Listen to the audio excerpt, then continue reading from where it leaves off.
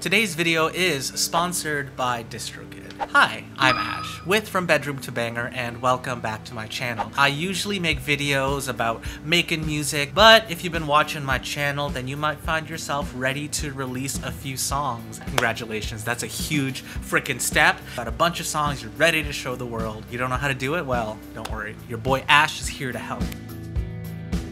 Marketing, how to release your single, or how to release an album, EP, how to release your music. Back in 2015, my friend Paul and I started a duo called Lemme. When we came together, we wanted to approach music release differently because we had a lot of songs. We wrote a lot of music together. We wanted to do it smart, different than how we used to do it in our previous projects. So today I want to share exactly what we did, and hopefully it gives you some ideas on how to release your music. The first thing we did was to do proper goal setting. When I say goal setting, most artists have generic ones, like I want to get signed, or I want to get picked up by a manager, or I want to get 50,000 plays. Those are great, they're a great way to get started, but you need to ask yourself, what are the goals you need to get before you achieve those things?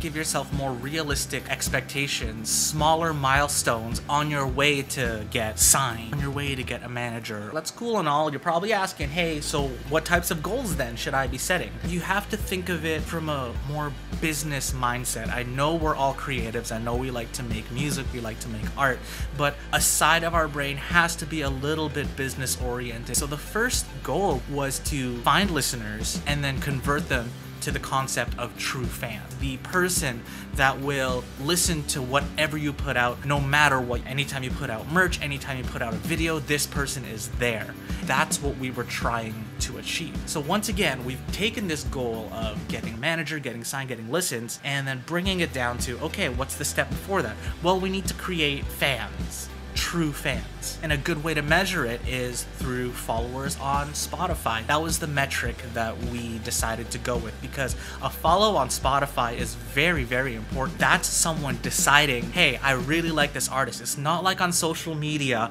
where you follow that and you kind of get a feed of photos or whatever. On Spotify, they're hearing your music. If a person follows you on Spotify, you show up on their release radar anytime you release music. That's the biggest reason why we wanted to do Spotify. This may change in a couple years. Point is, you have to find a goal that's measurable, that you can see results from immediately, so that you know that somebody really cares about your music. And then you can check to see if they're also following on your social media, they're always attending your live streams, attending your shows, buying your concert tickets, buying your merch. That's a great first goal to get. And then from there you go, what do I do to achieve that? So you bring it down again to another goal. And for us to get a true fan, we had to figure out what our target audience is. There's no right or wrong way to figure out your target audience. Check this group of people and see if they'll enjoy your music. Maybe think of who would be the ideal listener of your music. You never know what your target audience is gonna be, and you might be right or you might be completely wrong. You might find an unexpected audience in something else, similar to. And then just a little tip, a good place to start is people who listen to similar music, but you have to be careful. Don't confuse your influences with your target audience. For example, I'm influenced by a lot of emo music, like My Chemical Romance, Mayday Parade, pop punk, The Story So Far, 4 Years Strong, tons of bands, but that exact fan base is not gonna resonate with 80s synth pop, trap music. Find what's similar to your sound and then work from there. And a great way to figure this out is through Instagram and Facebook ads. This is something that Lemme used. With Facebook and Instagram, you can define the age, location, interests, but the only problem that we found with Facebook marketing was once you stopped putting money into it, it stopped giving us results. So unless you find that balance of naturally gaining fans and getting the ball rolling, you can organically grow your audience that way. And then a third thing that we did is we planned all of our releases. Use an app like a calendar. Essentially what we did was we made sure that we had build up to a release. What I used to do when I finished a song, I was super excited about it. As soon as I was done, I would just hit upload, put it on SoundCloud, and wait for the plays to roll in. do that anymore. So a good rule of thumb is to plan your releases 4 weeks in advance. Using a distributor like today's sponsor DistroKid, you can upload your songs and schedule them for a release.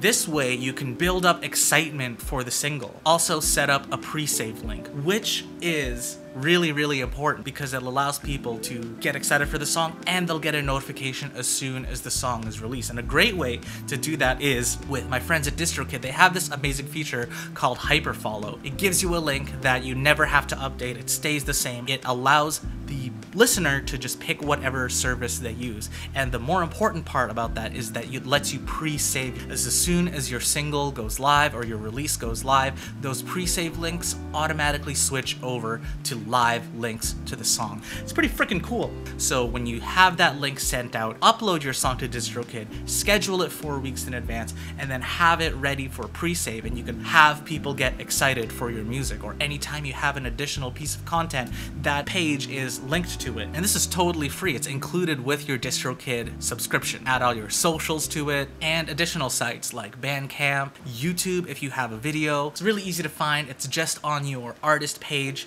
and you just click on hyperfollow over here. Like I said, schedule your releases. It gives you a buffer in case anything goes wrong. You can build a world around the release. And in addition to having all this content, that will also help you drive traffic to your pre-save link. And the more pre-save links you get, the more likely it's going to get picked up by the streaming service's algorithm and then suggest your music to other listeners, and it'll snowball from there. After your song gets released, you might want to have even more additional content. For example, you could do stuff like an acoustic version of your song. You could do a performance video. You could have a photo shoot. Maybe reach out to video creators and see if they want to use your music in their videos. This doesn't have to just be Facebook and Instagram ads, of course. You have to get creative.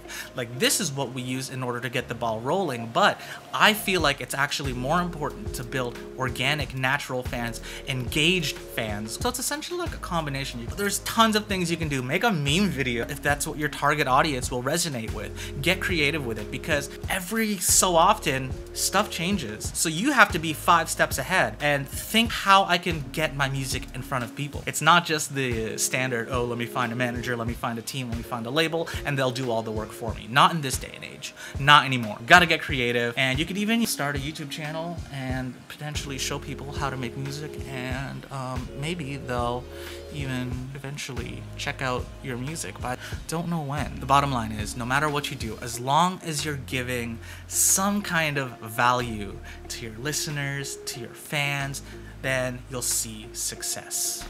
If you like what I'm doing, please like, subscribe to the channel. It's free. If you want to support the channel, I've got my Patreon. Shout out, boom, to the true homies. Y'all are the real ones. Follow me on Twitch. I go live now. That will be a thing that we do. You can hang out there, ask me more questions about music. We can work on productions. I'll do song feedback. We're all just hanging out. Other than that, that's all I got for you today. So I'm gonna say peace out. That's it. Thanks for watching. Bye.